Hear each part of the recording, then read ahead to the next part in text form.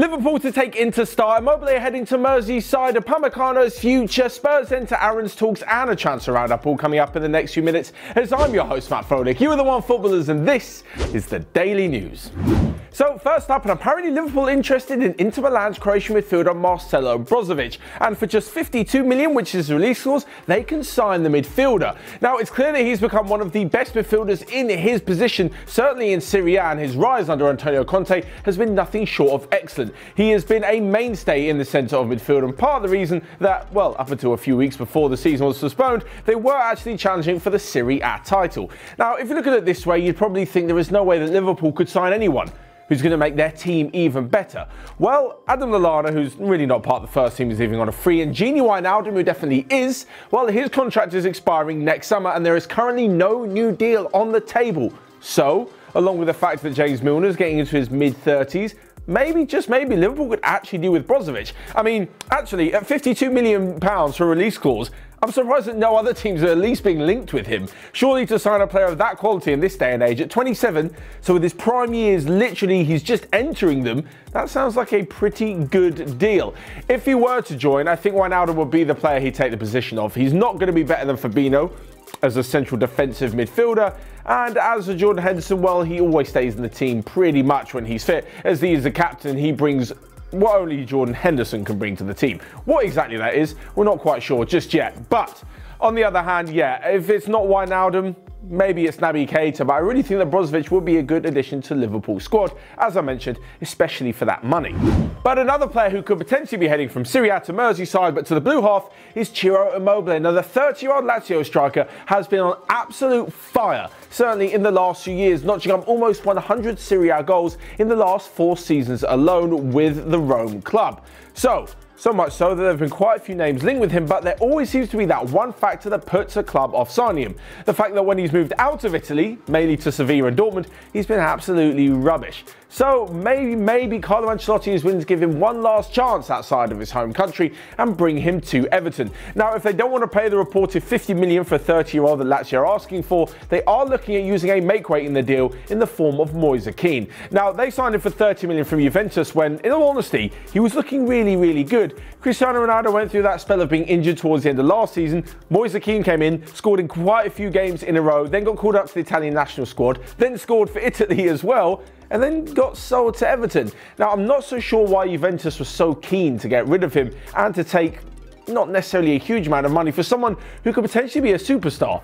But maybe, just maybe, they knew exactly what was coming. And what was coming has been a very poor season for him. The move to Everton has worked out as planned, and even with an Italian manager like Carlo Ancelotti coming in, things still haven't gone so well. So if they give him to Lazio, maybe, just maybe, they'll be tempted to do the deal. Of course, they'll be getting rid of their main striker, their main goal-getter, their main hero.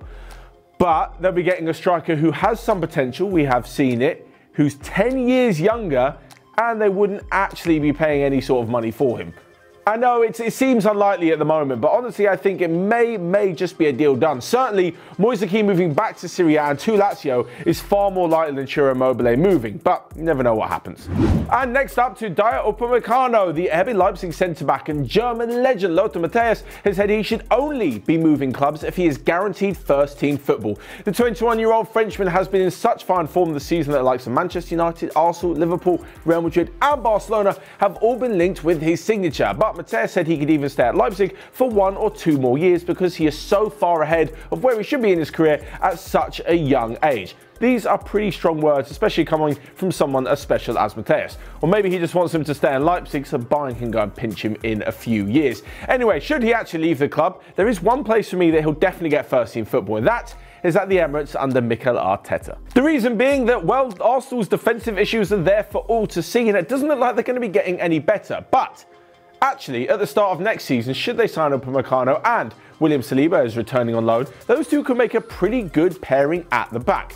Put it this way, Pablo Mari has hardly impressed since joining on loan and not so sure whether he'll stay full-time. Rob Holding has looked pretty good when he's come in, but still quite a way off being a top-level centre-back. There's obviously Mustafi, who's become somewhat of an internet meme. David Luiz has had a good season, actually, since signing from Chelsea. There's also Socrates, who's doing good in places. And lastly but not least, there's also Mavropanos, who's had quite a good season on loan at Nuremberg. So with all of those options, Arsenal could definitely sell some, get rid of some deadwood, bring in some money, and then afford to pay for Upamecano 50 to 60 million. Sounds like a pretty good deal to me. Arsenal fans, though, let me know what you think in the comments. I'm impressed I managed to remember all of those defenders. Not like I've been spending a lot of time researching Arsenal's defensive options. And talking of defensive improvements, that is one area where Arsenal's North London rivals Tottenham definitely need to work on. And apparently, it's going to come in the shape of Max Aarons, the Norwich City fullback, who's had a pretty good first season in the Premier League. He's been in Norwich's first team for 2 seasons. One of them helping them come up from the Championship last season, and secondly, helping them try to fight relegation, although not so successfully, in the Premier League. He's done so well at right back in a team which has really struggled defensively that he's even managed to put himself in the shop window for a few clubs. Spurs definitely need some right back improvements. Last summer they sold Kieran Trippier.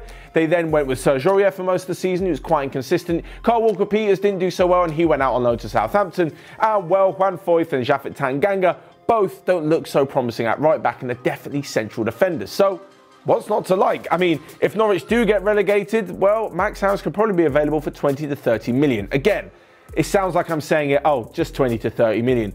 But if you're going to look for a good right back, and age 21 could be an unbelievable right back for the next 10 years, well, that sounds like a pretty good deal. Apparently, Spurs have been laying the groundwork with him ever since January, where people at Spurs were calling Max Aarons' camp literally every single day to try and convince him to join the club. Of course, Daniel Farke wants them to remain with the Anglian side so they can try and stay for relegation, but it looks as though whatever the outcome of that particular battle in the summer, Aarons will be moving on. Alongside this, Spurs will have some money to spend, as apparently they're going to be selling the naming rights to their stadium to Amazon.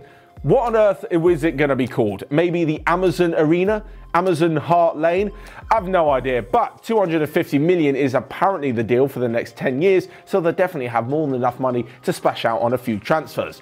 One extra bit of news though for Spurs as well is that apparently they're interested in Inter Milan's Diego Godin, and after his move from Atletico Madrid to Inter didn't work out so well, he could be available on a free transfer, but obviously he is a rather experienced, shall we say, player. But next up, to a quick roundup of the rest of the day's transfer news. Real Madrid have told Eder Militao that he has a future at the club and he won't be leaving. Leverkusen midfielder Charles Aranguiz, I think I've pronounced that right, is going to be moving to Bayern Munich on a free transfer at the end of this season. UEFA have proposed a new date for the Champions League final, which is apparently going to be August 29th, with the Europa League final 3 days earlier. And lastly but not least, with talks of a takeover for Newcastle United, they apparently are closing in on their first signing. Is it a big money signing with all of their new takeover money?